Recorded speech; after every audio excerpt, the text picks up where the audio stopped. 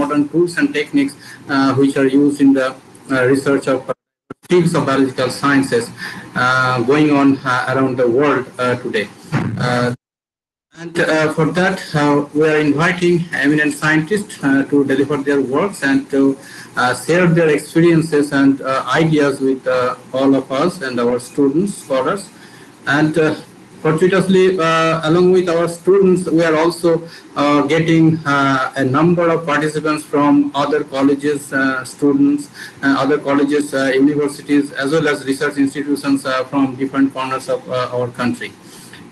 Today, also, we are fortunate to have some participants from the University of Burdwan, Viswabharati University, and other colleges also. As Dr. Jaki told, that today is our 8th lecture in this Bio-Illumination series. And today we are having with us as the speaker Dr. Joydeep Chakraborty from the University of Tokyo, who will be delivering his talk on green chemistry and the role of microbes. So not wasting much time, on behalf of the Department of Biological Sciences of Alia University, I am formally welcoming you all to this lecture, especially Dr. Joydeep Chakraborty for today's lecture.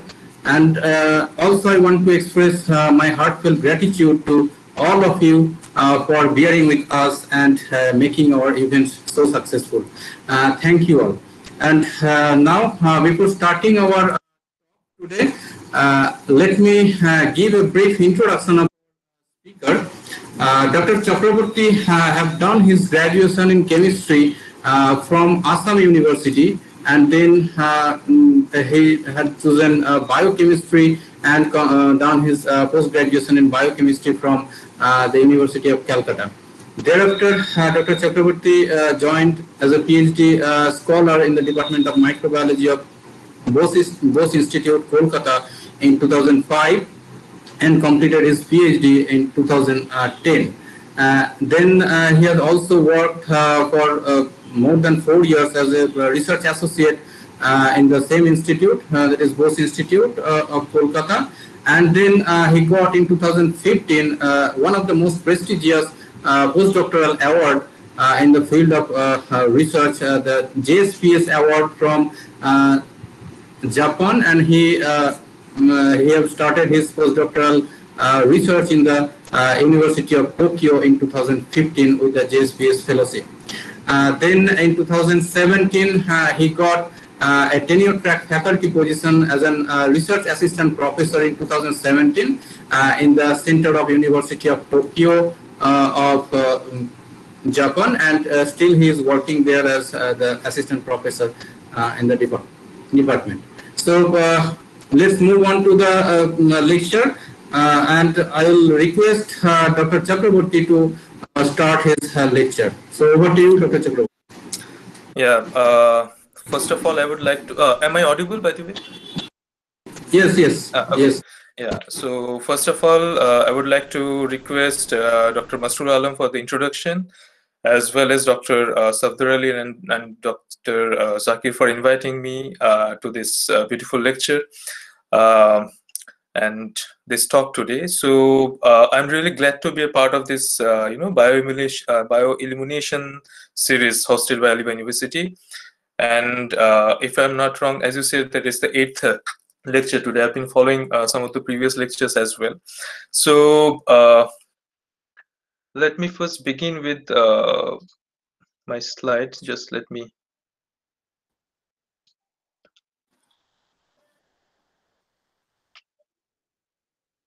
Just a moment.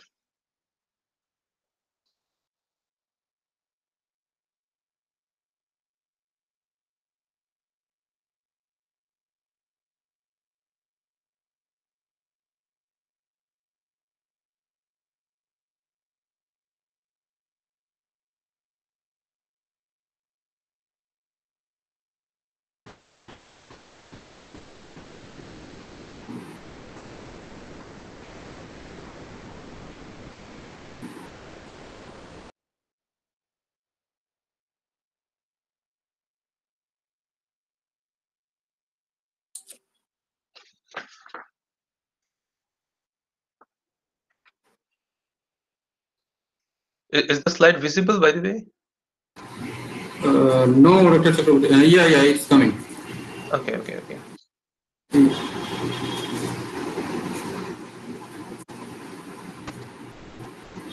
The slides are not visible.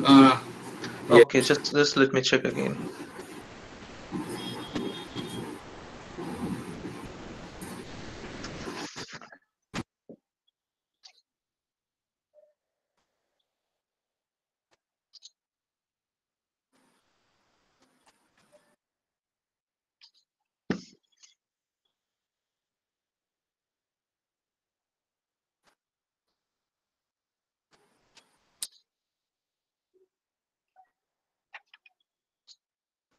I hope now it is right.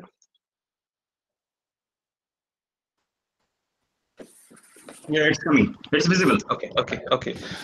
Sorry, because I'm not much used to with this Google Meet because we here mostly are using Zoom these days. Anyway, so as Dr. Alam has already introduced about the talk that I will be giving, so I will divide my talk basically into two parts. First is I would like to introduce a little bit about what exactly is green chemistry and how microbes come into play role in this green chemistry. And then after talking about a little bit introductory part, I will go to some real life experiments and the way we do this kind of green chemistry in our practical experimental labs.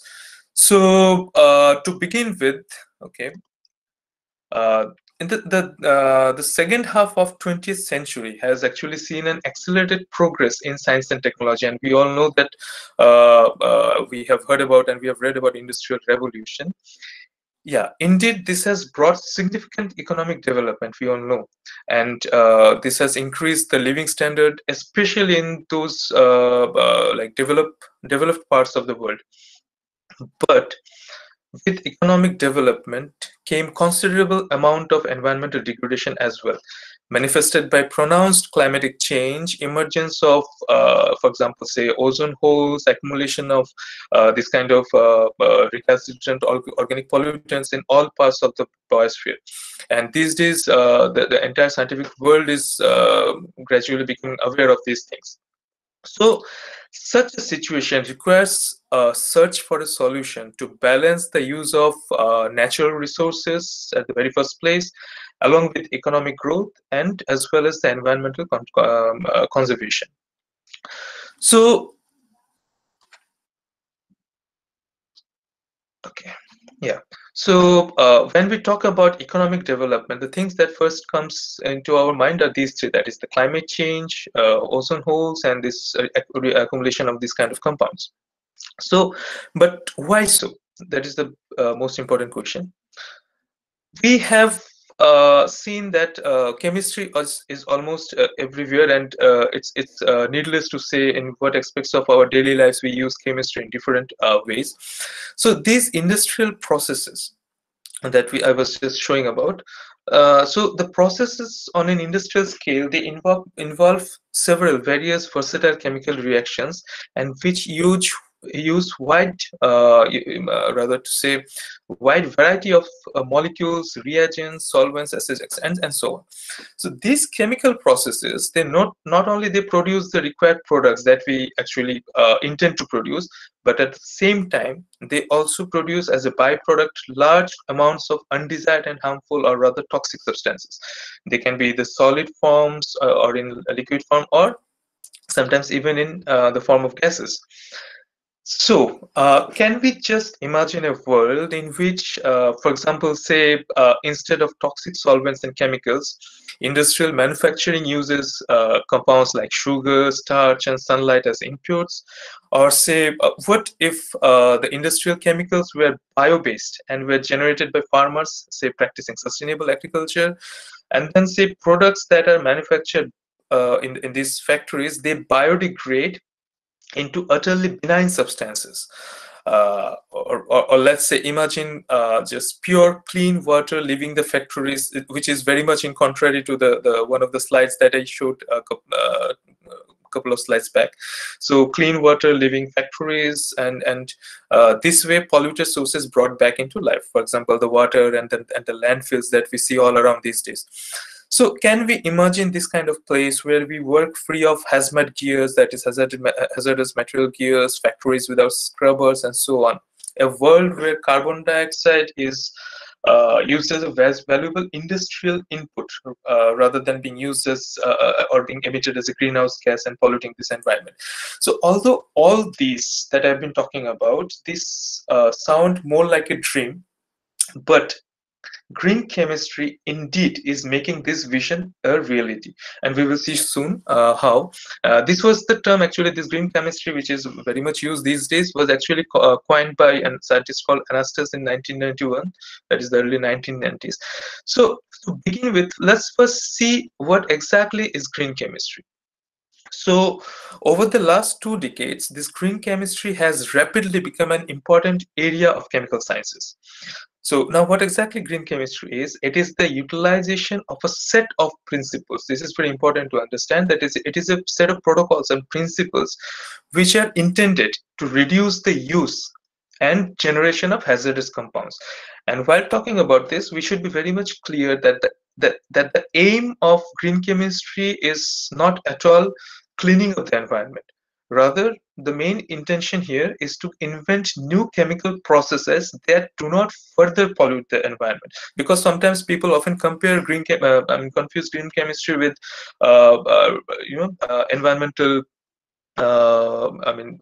cleaning of the environment, but it actually isn't. It's rather developing processes which do not further or which stop us further polluting the environment. So yeah, so although there are several aspects of green chemistry, and there are actually 12 to be precise, today I will focus only into these 3, that is safer chemical synthesis, renewable raw materials, how we can use them, and finally catalysis. So let's begin with the key question, that why gas prices are so high. Because why I'm talking about gas, because it's the one of the most widely used renewable raw material that we know until now. So the question is, why gas prices are so high? Obviously, we all know that it is a renewable resource which makes it so much expensive. But another important thing is, which many of us might not be aware, is that 90 to 95 of the products that we use in our everyday life, for example, say plastic bottles, paint, pharmaceutical, everything that we use in our day-to-day life, these come from oil, or rather this petroleum oil. And this is the reason which makes this gas prices or natural oil prices so high. Now, the next $1 million question that comes to our mind is, what will happen when we run out of these petroleum oil and petroleum resources? And we all know that sooner or later this day has to come, right? The solution is biomass. What is biomass? It is in a very simple way, we can define it as the plant material which is generated from photosynthesis. But interesting thing is, this biomass is a leading candidate to replace petroleum as a feedstock for the organic chemistry industry.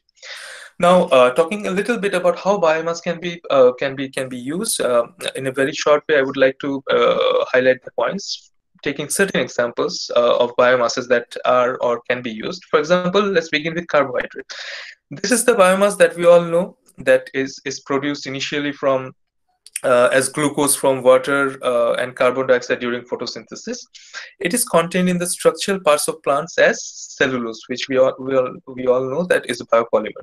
Next comes lignin, which is very important because it is also a biopolymer with a much complex structure, which occurs with cellulose in woody parts of the plants, and they are mostly involved in binding fibers of, they play a role in binding the fibers of cellulose together. But relatively very few uses have been found for lignin, although it has very huge potential, but relatively until now very few processes have been developed using lignin, and because it poses impurity problems during extraction methods while extracting cellulose for feedstock use. Next comes lipid. Lipid oils, which can be extracted from seeds, including like soybeans, sunflowers, corn, etc., can also be used as biomass, although this also is not widely used or extensively used these days. Hydrocarbon terpenes. This can be another option, and in fact, people are working a lot these days on these kind of terpenes, because these terpenes they are produced by rubber trees, pine trees, and some other kinds of plants. So they are readily available and have very huge potential to be used as useful biomass. And finally, to some extent, proteins, because these proteins are produced in relatively small quantities, although, but they are potentially valuable as nutrients and some other uses as well. So when now let's talk about carbohydrate. And whenever we talk about carbohydrate, the first thing that comes to our mind is, of course, glucose. So the glucose molecule, it provides a promising platform for a number of different organic synthetic steps. In addition to being produced in abundance by plants, it also contains these kind of hydroxyl groups, which is very important because these act as sites for attachment of various other functional groups, which makes glucose so much useful for many purposes. This glucose is metabolized by essentially all organisms, we know that, and so it serves as an excellent starting point for biosynthetic reactions using enzymes. And it or many of its products are biodegradable, which is also very interesting and very important in environmental perspective, adding to their environmental acceptability. And finally, it can be obtained by enzyme catalyzed processes from, say, other sugars, including sucrose and fructose. So virtually all the glucose, that is now used these days in different applications is actually obtained from the enzymatic hydrolysis of cornstarch. This is very interesting. It is also possible to obtain glucose by the enzymatic hydrolysis of cellulose. Now, the next thing is glucose. Although it is widely used as a starting material for biological synthesis of actually numerous different biochemical compounds. To name a few, for example, say, these include this kind of ascorbic acids, lactic acids. In some instances, it can be used for synthesis of several amino acids, which can be used as nutritional supplements, and also it can be used, for example, for synthesis of certain vitamins that are also made biochemically from glucose. So the greatest use of glucose, however, apart from these things, is the synthesis. Glucose for synthesis is by fermentation to produce ethanol. Why it is important? Because this ethanol is widely used as a gasoline additive, as a solvent, and as a chemical feedstock, which actually makes glucose rather very much important. Now, let's come to the point where microbes come into action into this green chemistry, because until now I've been talking about what exactly is green chemistry and how feedstock can be used. But now, in line with the topic of my today's the title of my topic, that how microbes come into action here. Let's take one example. For example, adipic acid. It is a feedstock which is consumed in large quantities to make nylon. Now, the conventional synthesis of this adipic acid starts from benzene, as you can see here. And this benzene, we know, is a volatile, flammable hydrocarbon that is believed to cause leukemia in humans. So we can understand how risky and how environmentally unfriendly this process can be. This synthesis, as you can see in this slide, involves several steps using catalysis at high pressure, corrosive oxidant, nitric acid, and above all, throughout the process, at elevated temperatures, say for example around 250 degrees centigrade is used, and this nitric acid, this nitrous acid that is released accounts for a significant accumulation of this pollutant gas in whole world. As an alternative to the chemical synthesis that we just saw in our previous slide of adipic acid, a biological synthetic step which implementing, say, for example, a modified or genetically engineered E. coli, and a simple hydrogenation reaction has been devised. This bacteria can convert glucose to cis-muconic acid, and the muconic acid is then treated at relatively mild conditions with hydrogen under, if I'm not wrong, it's around like 2 or 3 atmospheric pressure over a catalyst, say for example, platinum catalyst, to give adipic acid. So you can just see that how this environmentally unfriendly and toxic steps, chemical steps, can be replaced with a milder and eco-friendly biological process. And this is how green chemistry actually works. Now, okay, yeah.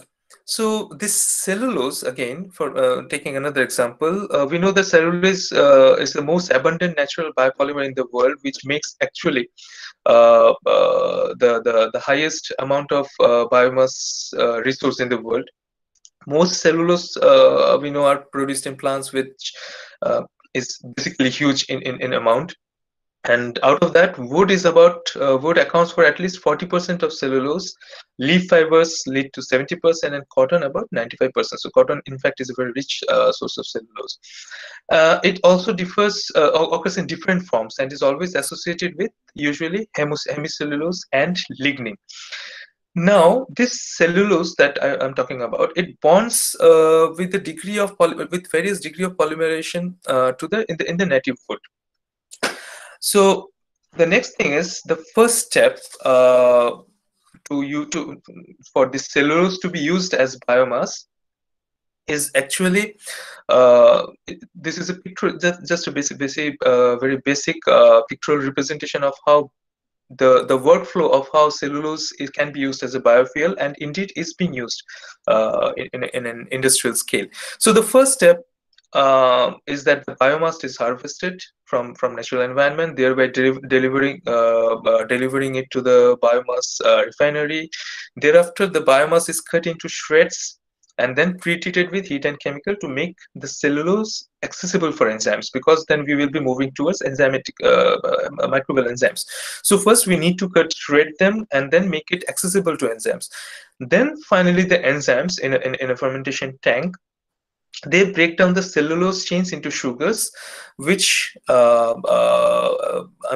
actually this then is followed by transferring the contents to this fermentation tank, where the microbes ferment this sugar into ethanol.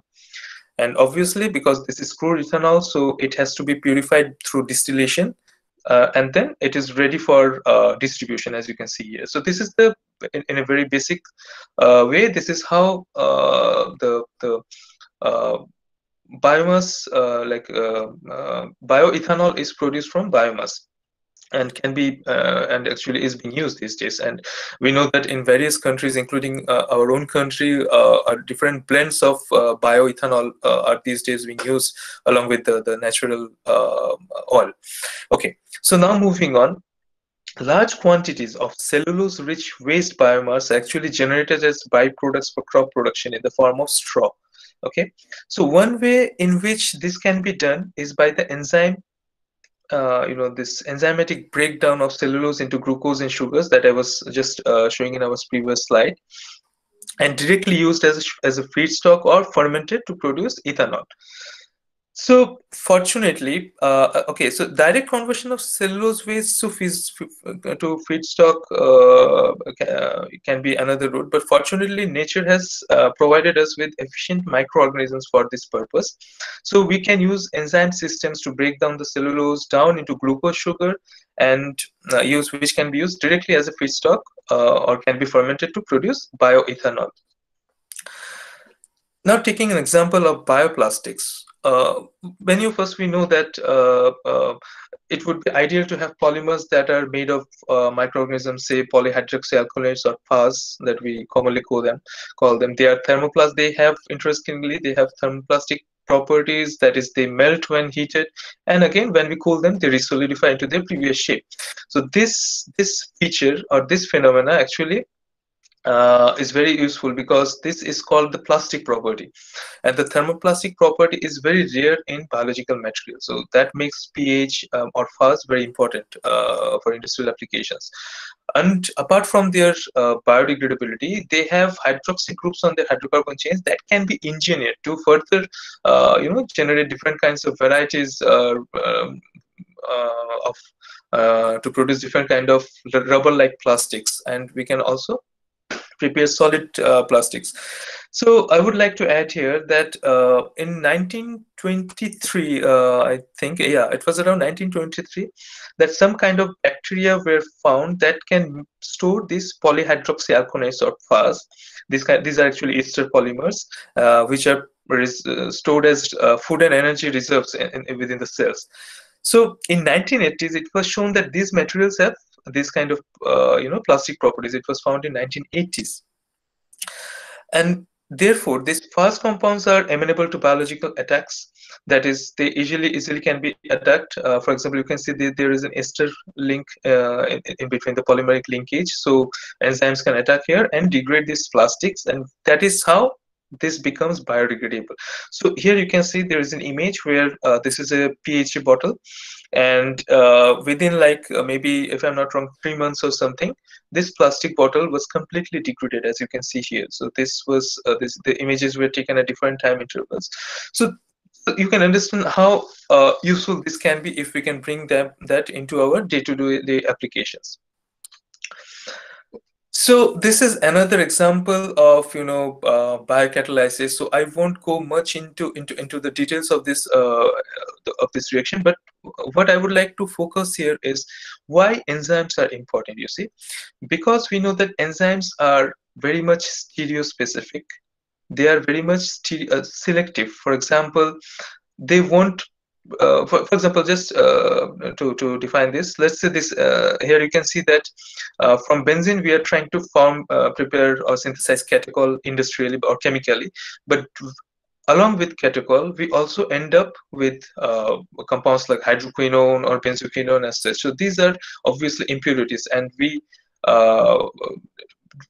do not desire to come up with this kind of impurities, right? So here comes enzymes, because they are very much stereoselective. So if they are producing catechol, they will produce catechol only and no enantiomers. Similarly, they are very much selective in terms of their selective and specific in terms of their substrate preferences. So this makes enzymes a very interesting candidates in industrial applications. So this is just a continuation of the previous slide of how comparing just this kind of industrial or chemical processes with few steps of engineered microbial steps, where we can easily get this catechol from glucose. So this is a pathway of catechol biosynthesis from benzene, which is very common among microbes. So this was part of pretty much introduction about the green chemistry, an overview which I wanted to share with you. Now let's come to the practical application and how we get the things done when we do the things in our laboratory. So this green chemistry is not only one subject. Rather, it is basically an ensemble of, say, multidisciplinary approach towards identification of novel enzymes from the nature.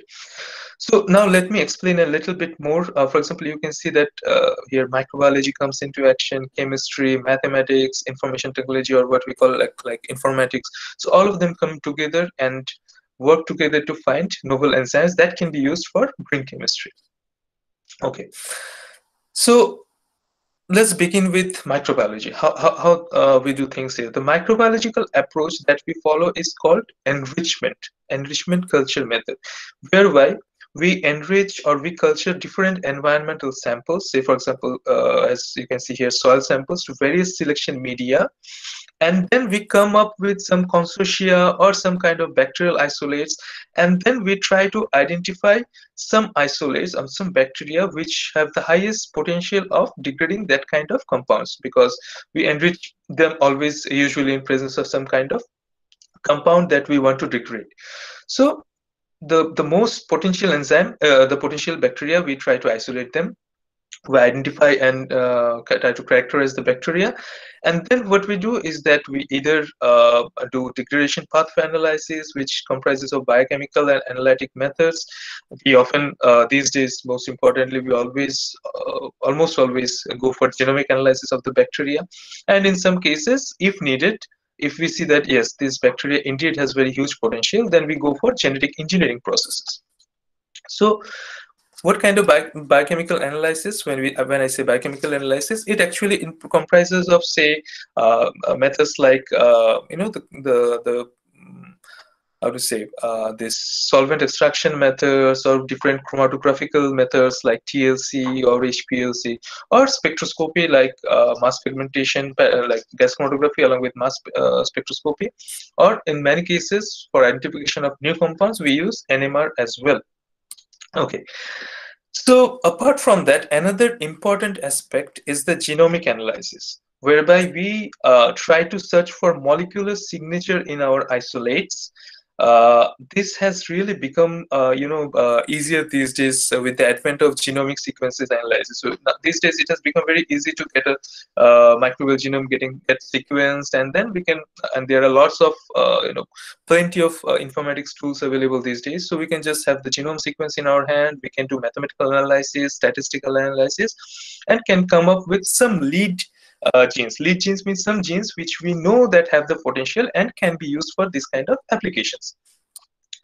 Then what we do next comes either enzyme or metabolic pathway engineering, where we, once the genes have been identified, we try to either we try to how to say, get them heterologously expressed, or sometimes we tend to knock down the genes and see the physiological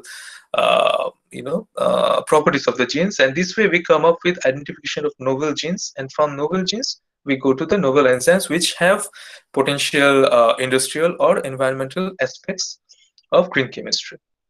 Okay, so now coming to exactly what I've been doing over the years. So what I did was I began with identify recalcitrant aromatic compounds, basically aromatic hydrocarbon degraders from polluted environmental sources, which with an aim of generating certain engineered enzymes or engineered microbes, which can be used for bioremediation. And when I am showing this slide, be sure that no way we can reach a stage where this kind of scenery can be changed to this kind. We haven't reached that accuracy yet. So this is just to show the idea behind this kind of research. Now, I've been working with, or rather, the gene of interest that I was working with is called risky oxygenase, as you can see the name here. This risky name came from the scientist who discovered this enzyme. So this is basically a multi-component enzyme system where there is a reductase which receives electron from some reducing agent and then passes on this electron to an intermediate ferredoxin. So this ferredoxin shuttles between this reductase and the terminal oxygenase. So this terminal oxygenase is actually the enzyme which does this process. So this enzyme basically transforms hydroxylates some kind of aromatic compound. And I've always been interested in this risky oxygenase for one reason, basically two reasons. Because the beauty and significance of this enzyme family is the wide spectrum of substrates that it is capable of transforming, and the versatility of different kinds of oxygenation reactions that it does. For example, lateral dioxynation, vicinal dioxynation, monohydroxylation, demethylation, angular dioxynation. So a lot of, basically it does hydroxylation, but different ways and in different position, which makes this enzyme system very much important, both industrially as well as environmentally. So what I did, we studied the evolutionary pathway of all the biochemically risky oxygenases which have been characterized until now. So we did the different phylogenetic studies, some evolutionary studies, and we finally came up with we proposed a mathematical model to depict the evolution of this enzyme family. because it's a huge family and there are hundreds of enzymes which have been already characterized. So this, I won't go into the details or explain. Would like to explain this. Won't like to explain this mathematical model right now. But I just want to share the message that this model can be used for any other similar multi-component enzyme family. And this, we named this traceback method, where we look at the current existing enzymes.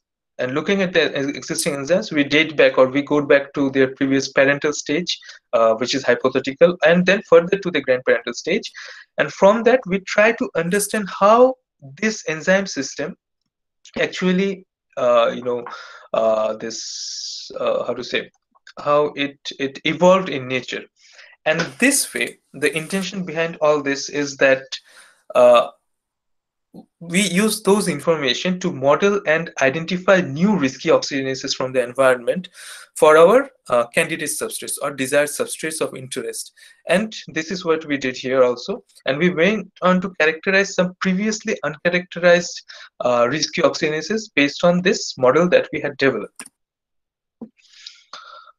And of course, and such kind of theoretical predictions are always, they always need to be validated. So always, this is a common practice that we come up with some theoretical predictions about, okay, this enzyme can transform such and such compounds, these enzymes can transform such and such compounds. So this is just a theoretical model. And what we do is that next we try to validate our theory by experimentations, where we actually try to see, for example, here we see that it's a naphthalene dioxinase, which we identified, and it was capable of transforming indole into indigo, just thus turning the entire culture very, very, very dark blue. And so these things, and then these are associated with, as I had already previously showed in one of the slides, with various analytical biochemical tools like GCMS, HPLC, and so on. So this is how we characterize some enzymes. And while doing that, because we already had come up with a numerous, different kinds of risky oxygenases, that was the time when we decided that why not make a common platform, a kind of database. So these studies actually inspired us to construct a database, and it's not actually just a database, it's also a prediction server dedicated to risky oxygenases, and the name is called ROBASE. That means ring hydroxylating oxygenase database, which is still being hosted by Bose Institute. And this platform is currently widely being used among researchers throughout the world who are working with risky oxygenases. So what we do is that either you give your query sequence, and this database will give you what kind of chemicals this enzyme can transform, or you can draw the structure of a chemical. You can give the sequence of a chemical, of a newly sequenced risky oxygenase, and this database will give you back and the prediction of what kind of compounds this enzyme might transform. So this is how this engine works. So we currently are using, we are doing some industrial collaborations where we are extensively using this database and the information of these risky oxygenases, which we have been accumulating over the years. So until now, all the risky oxygenases that we have been studying were from mesophiles, mesophilic bacteria. So next, my research interest shifted towards understanding such enzymes in thermophilic bacteria. Now, why thermophiles? That is because, you see, thermophiles. Yeah. So this is just a table to show that how many kinds of different risky oxygenase homologs we found in different sequence genomes. So out of like that time, it was more than 3,000 sequence genomes, out of which 110 were completed thermophilic genomes. Out of that, in all of them, there was 672 protein candidates that we found could be used as potential risky thermostable risky oxygenases. So why I got interested towards thermostable enzymes? Because we know that thermostable enzymes are always desired in industrial processes, especially those which take place at very high temperatures. The industrial processes which take place at very high temperatures, and the reasons are pretty much known, that these thermostable enzymes, or we often call them thermozymes, are desired tools for industrial processes, and they are often resistant to proteolysis as well as chemical denaturants, detergents, solvents, etc.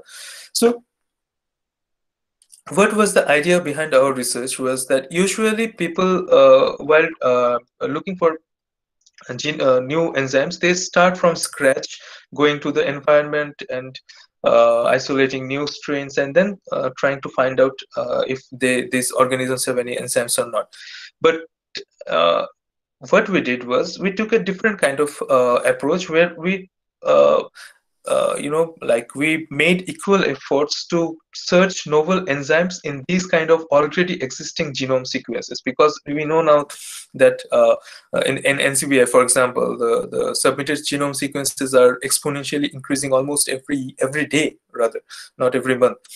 So why not harvest the information or extract the information already existing in the database and use it for our purpose? This way, we actually came up with a lot of risky oxygenases that are present in different thermophiles. So, as I already had mentioned, that these risky oxygenases are very much important because they attack the inert aromatic nucleus. They are regio and stereospecific in nature, and various biotransformation steps are usually done at very high temperatures. So when the temperature is very high, this also enables also makes the compounds more soluble, because of enhanced solubility because of high temperatures, and this solubility actually enhances the degradability of such aromatic compounds. So these kind of enzymes are always desired. What caught our attention was the presence of a unique reductase, oxidoreductase gene cluster in one of the plasmids of one of the bacteria that we have been studying, because it was isolated in Great Basin hot spring, United States. Actually, it's uh, in Nevada. So in one of the plasmids, we came across with a very unique pathway. So I won't again go into details of this pathway because that would be too much to talk about in one lecture. So just to give an overview, we did what we call it like metabolic pathway mapping. So we did this pathway mapping and came up with, so we had this, this entire sequence. We had the genome sequence, out of which this entire plasmid, this is megaplasmid, whose genome sequence is also known. So we did this pathway mapping and came up with the most possible pathways to which these genes can be affiliated, which the oxidoreductase gene that I was talking about. So out of that, we found some very interesting candidates. One of them was a decarboxylase and a risky oxygenase. I'm not showing the risky oxygenase here because we are still studying the enzyme system very extensively. But the one that we already have studied to a good extent is a decarboxylase gene, which is very thermostable, and we have found activity even at 90 degrees. You see, 70 degrees is the most optimum temperature for activity of this decarboxylase. This is a protocataceous decarboxylase, a very novel enzyme. But you can say it can act even in 90 degrees. So you can just imagine that if a reaction process is taking place at a temperature like 90 or say 100 degree, how this enzyme can be useful. And what we did was, after suspecting this enzyme, we just knocked it out, and we found that yes, indeed, the enzyme activity was lost. So now the question is why we got interested in this kind of enzyme? Because as I already mentioned, that we suspect, or what we have found, that it is actually very novel thermostable protocataceous decarboxylase. This enzyme has a very promising industrial application, where in the production of muconic and adipic acid. So from lignin, which can be used as a biomass, we can produce muconic acid and adipic acid, and these muconic and adipic acids have very wide array of industrial applications. So these are very commonly used in a lot of as an intermediate in a lot of different biosynthetic pathways. So and to generate compounds which we use almost every day. So this is just this was just an overview and an example to show how this kind of enzymes can be what kind of green chemistry strategies we can take, and how we can combine bioinformatics as well as biochemistry, microbiology, genetic engineering together to finally come up with some kind of potential enzymes which have, I mean, some kind of candidate enzymes which can have potential industrial or environmental applications. So this is what I wanted to convey in today's talk. So at the final slide, I would like to introduce my lab. We call it the Laboratory of Environmental Biochemistry, and in Japanese we call it Kampo. And so this is the University of Tokyo main building. And I am working in the laboratory of Professor Hideki Nojiri. So Professor Nojiri is one of the very eminent scientists in the field of environmental microbiology, and he's been working in this field for like more than 30 years. So this is a very like big group of many like graduates, undergraduates, master, I mean PhD students, as well as postdocs. I also joined as a postdoc in this lab where I'm working right now.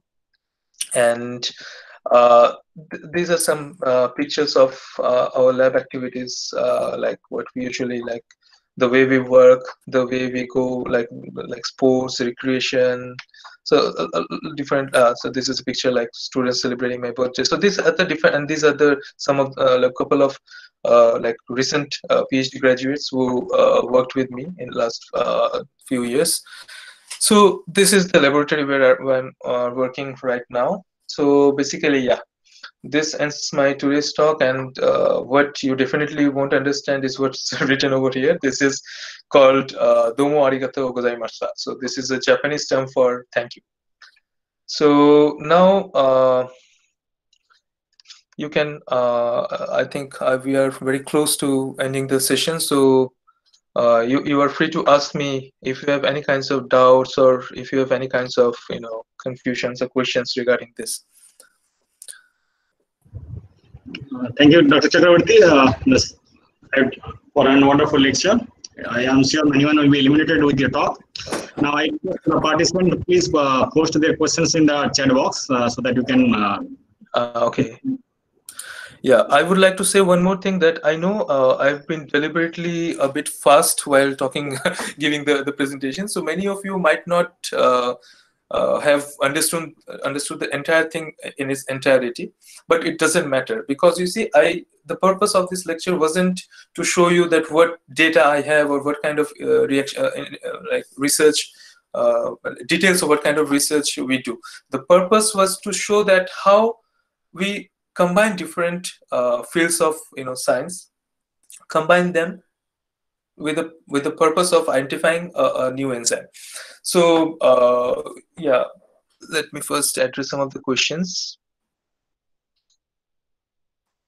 Okay, I think okay, there are no more questions until now, I think so, right? If I'm not mistaken. Can you please confirm, because I'm not much used to with Google. Yeah, I don't think there are messages. Okay. Anyway, so no questions have come. So I think I would request the participants, if anyone has any questions, to please write down in the chat box. Yeah, but at the same time, I would like to mention that I'm just rather putting my email ID here. So the students or participants, anybody would, if they would like to know more about this, they can anytime just feel free to write me. That would be nice.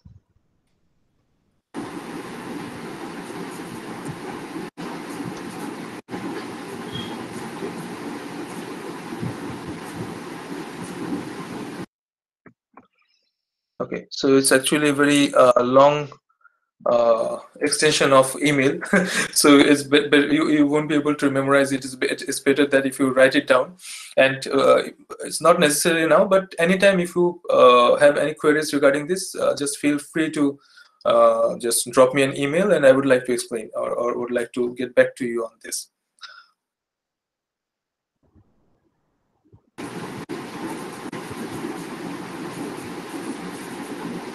Okay, just in the meantime, students or participants ask some questions. Just I want to know one thing, Joydeep, that is there a reason that thermophilic bacteria are having lesser number of risky oxygenases?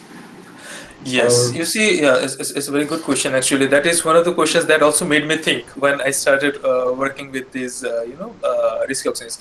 See, first thing is risky oxygenases are very much involved in transformation of this kind of aromatic hydrocarbons, right?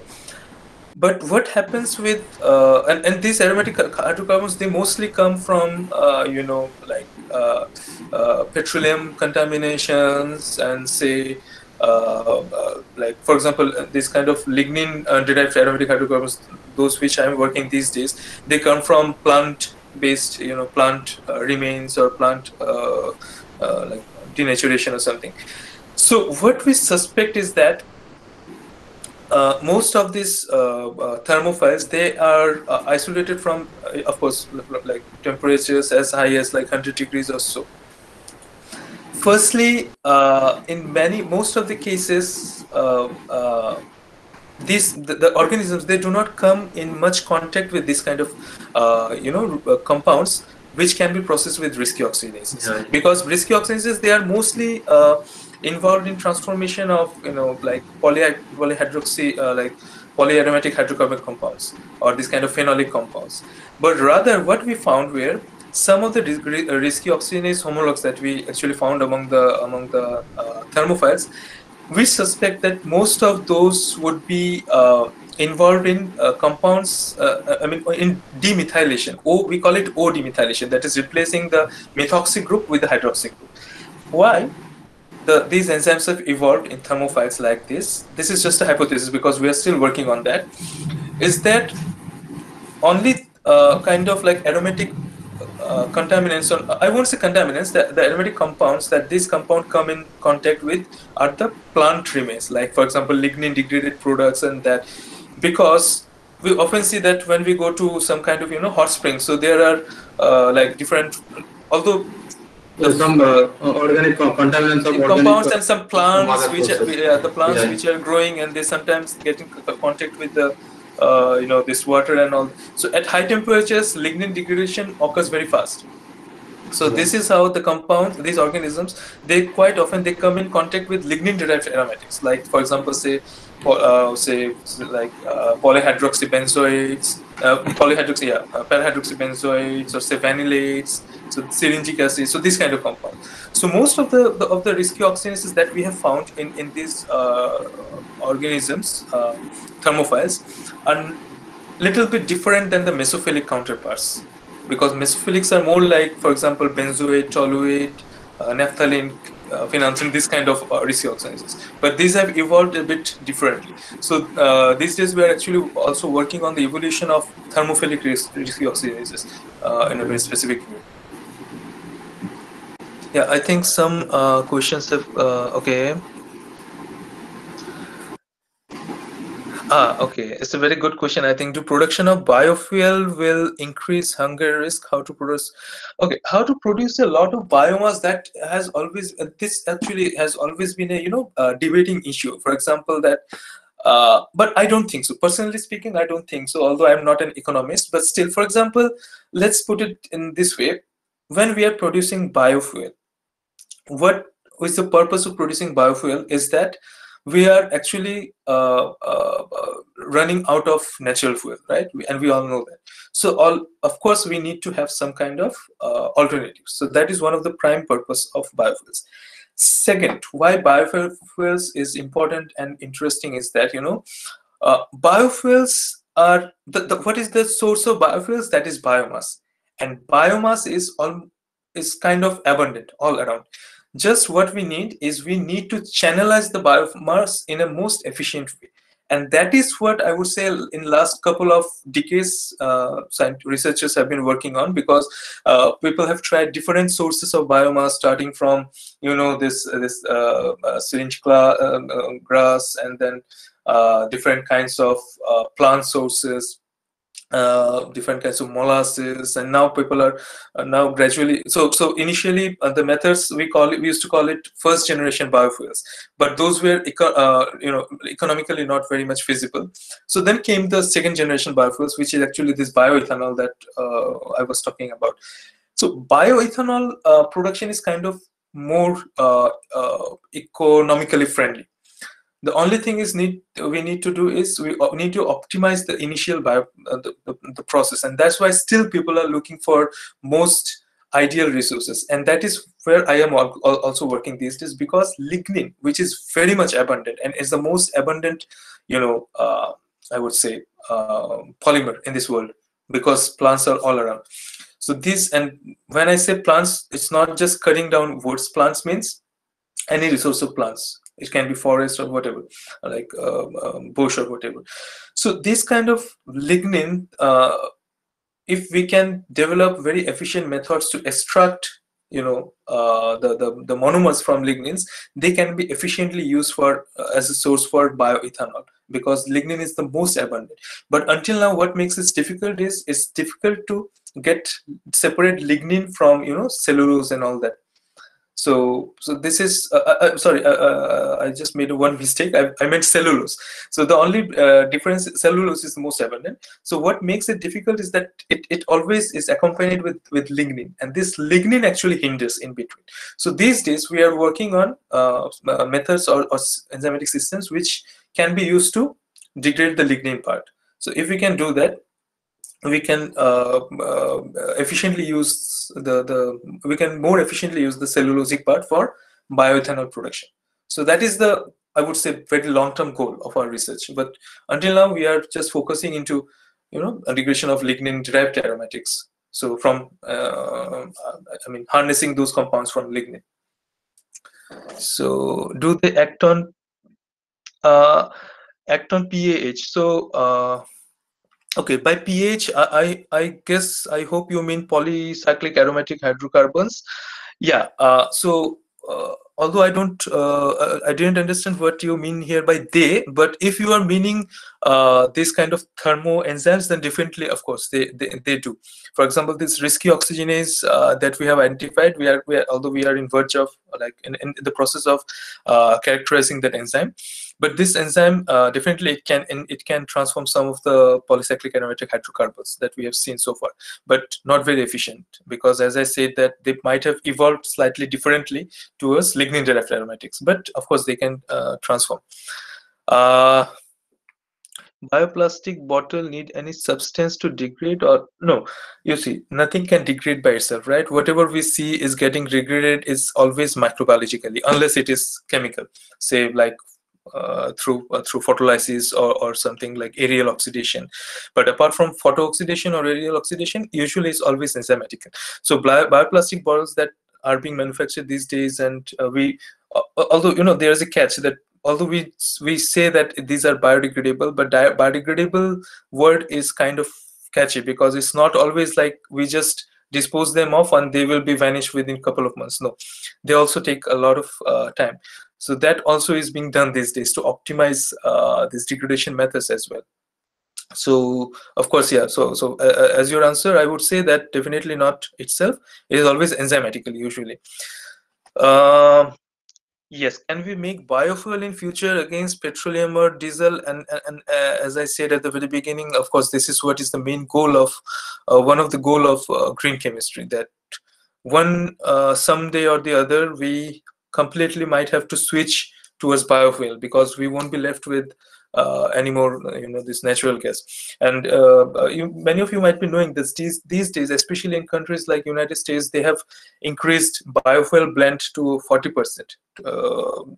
I don't remember the companies which are actually doing the blend of biofuel and natural fuel. So gradually the companies are trying to, and the government also is trying to increase the biofuel level and decrease the natural fuel. And in India also, I think Shell or BP have taken the initiative to add biofuel blends in some of their fuels. So I think until now it has been made exclusively for aviation purpose, not for this automobile that we use in our day-to-day life. So that's it.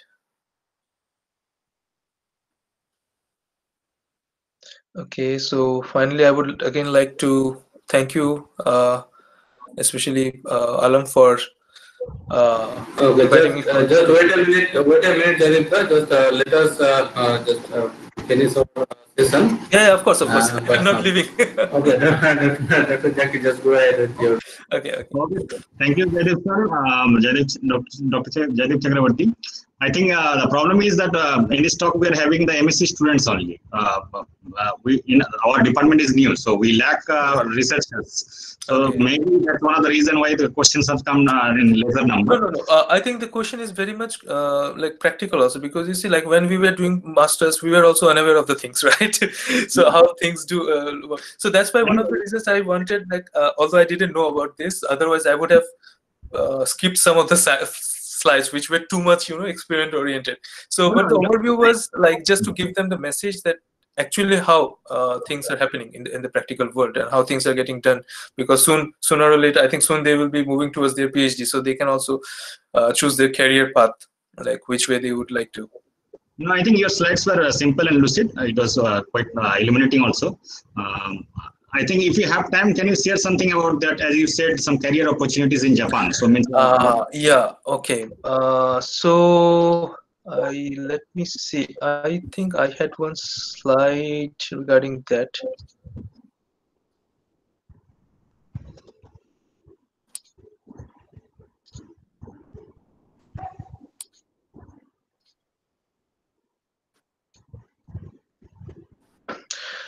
Okay, so just let me quickly share one slide, which fortunately I have with me right now. This is just to give an overview of the higher studies in Japan. So yeah, you can see here. So but later on I will also okay. When I explain, meanwhile, I would like the students to note down this address. So this is my web page, and if you visit this address, you can get to know more about this in detail. So basically, to be in a very short, there are actually 5 types of higher learning in Japan. These 3 you don't have to worry about. The thing, because you are now doing masters, so you need to worry about, like, for undergraduate. I mean, this one, the graduate schools, that is for masters and doctoral programs. So the system is a little different in Japan, because when you come to Japanese, or when you apply to Japanese universities, you actually need to go through an entrance examination by some Japanese university. It is called actually the Japanese University Admission for International Students, or in short, EJU. It is conducted twice a year, usually in June and November. I think this year it was little unusual because of this, this COVID and all that. So they have this. There are various test centers across, especially across Asia, and of course in our India as well. I think in Kolkata also they have. So for this, it's better always if you contact Japanese embassy, because these tests, one of the methods is to apply through Japanese embassy. So you just need to you need to consult some PhD mentor, and you need to write a short project proposal, and then you need to apply. And once you apply, you have to go through 2 rounds of entrance, and if you can clear, then you will be chosen for this either masters or doctoral program, which so you are already doing masters, of course, doctoral programs. And in doctoral program, there are normally 2 fellowships. One is called JASO fellowship, and the most popular one is mixed fellowship. This is very prestigious as well. So it is provided by the Ministry of Education, Culture and Sports, Government of Japan. So this is the fellowship that is always actually taken by students while applying for this postdoctoral, I mean masters and masters, how to say, this career in Japan. So just let me again type this message in the message box, so that you can just keep a note of it. You can just copy it and you can visit, because I think the web page has a lot more details and more links, which can. A couple of years back, I wrote this article, because I've been receiving a lot of emails from students across, like from Indian subcontinent. So that was the time that, because this is very obvious, because when I was in India, I also never knew how things, because in other countries we still have idea, because we have seniors, we have relatives, friends, but when it comes to Japan, we hardly see people working here in Japan.